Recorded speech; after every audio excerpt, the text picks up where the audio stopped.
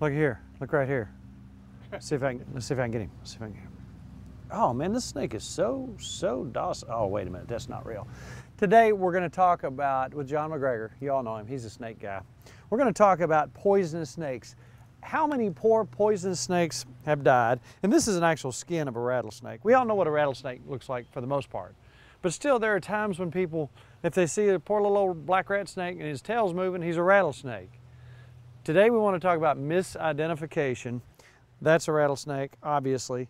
You've got under there a copperhead who's getting ready to shed, so he's in a little bit of a bad mood. You can come see these snakes at the Salado Center. At this point, I'm going to back behind the camera and let John talk about a copperhead, its distinctive markings, and how to tell the difference between that and other snakes that people think might look like a copperhead. I'm going to lift this up, and I have no idea what's going to happen. I'll be over here, John. Yeah. I'm glad he's there. Wow. Notice the pattern on his back. He has a kind of dark hourglasses, and they don't all match. Here are a couple that are offset. Most of the time there'll be at least some of these hourglass markings that are complete. The body is going to be, a heavy body for the length of the snake. The color is 2 shades of brown. It matches leaf litter on the forest floor. Notice another thing, the tail of the copperhead is completely black. Young copperheads, when they're first born, their tail is bright greenish yellow, and they use it as a lure to attract insects. And then when the copperhead's about 2 years old, that color fades to black. You'll see the elliptical pupil really stands out. And another thing that really stands out is right in front of each eye there's a pit in the side of the head. Copperheads are pit vipers, and they use that pit, it's a heat sensing apparatus, and they can sense a body temperature of a mouse that's several feet away.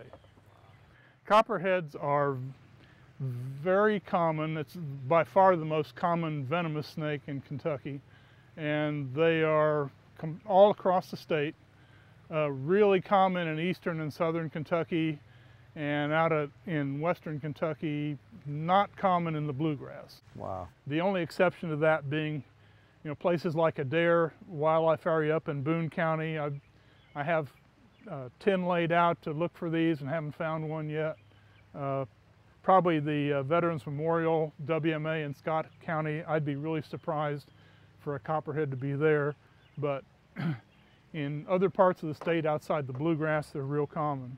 Now, I've been looking for these on Kentucky River WMA in Henry and Owen County, and that's right along the river, since 2003, and I still haven't found one. Huh. So I'm sure they're up there, but they should be in really low numbers.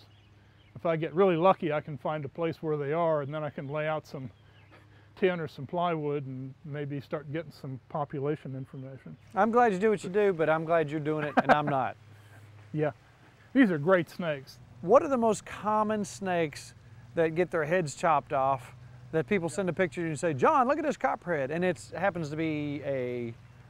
Yeah, okay.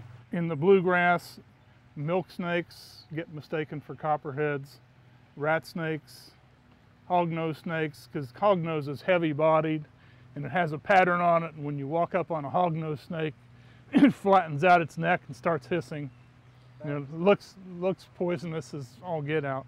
Northern water snake, which looks very much like a copperhead, it has the same kind of pattern on it. I mean, the best thing to do anywhere you live in Kentucky is learn what a copperhead looks like and just be thinking about that anytime you see a snake. And don't mess with a snake unless you know what it is. Exactly. I guess let's get him back in his comfortable little home, and then let's talk about the water moccasin. This is the other guy we're talking about. Now look at that flat head. I'll tell you what I look for on a cottonmouth. They're kind of dull colored, and they do have that massive head, but if you look straight down on the head of a cottonmouth, you can't see the eyes. They have a scale that overlaps the top of the eye, and so when a cottonmouth is looking at you, it has to like cock its head and look at you this way. And all of the water snakes, the harmless water snakes that people think are water moccasins, if you look straight down on them, their eyes are kind of up toward the top of the head, and it's, you know, you can see both eyes looking straight down on them. Boy, I can sure smell him, but they give off a musk, don't they? They have a really powerful musk, and it's a unique scent. Now, when a cottonmouth is upset, it usually stands its ground, and a lot of times it'll throw its mouth open. Now, this one's been in captivity a long time, but he's kind of doing it. And that mouth is kind of white on the inside. Mm-hmm. That's where the name cottonmouth comes from. Right. But usually one of these snakes in the wild will just coil up and throw that head back and open that mouth wide open and just lay there. Right. And if you walk around him, he will follow you. And he's just trying to defend himself. But to a lot of people, this is pretty intimidating. Yeah, including myself, which is why I'm standing way back over here. This guy's actually a lot better behaved than I thought he would be. You know, another thing these things do is they shake that tail, and a lot of times they actually wag the tail. Now, what most commonly is mistaken? What are people calling? And there's a lot of those water snakes get pretty big and round, don't they? They get pretty good size. Yeah, we have diamondback water snakes that get up to 5 feet or so, and they're big, heavy-bodied snakes. Right. But you can always tell at a glance, because if you walk toward a water moccasin, he drops off the log and gets away. And if you walk toward a cottonmouth, he opens up his mouth and stays there. And I thought that was kind of words to live by. But I don't ever use the term water moccasin just because it doesn't really mean anything. And right. If you get into bluegrass or eastern Kentucky or the pennyrile where there aren't any cottonmouths, and people say water moccasin, they're thinking it's venomous. You know? Right. The cottonmouth is a rare species in Kentucky, really.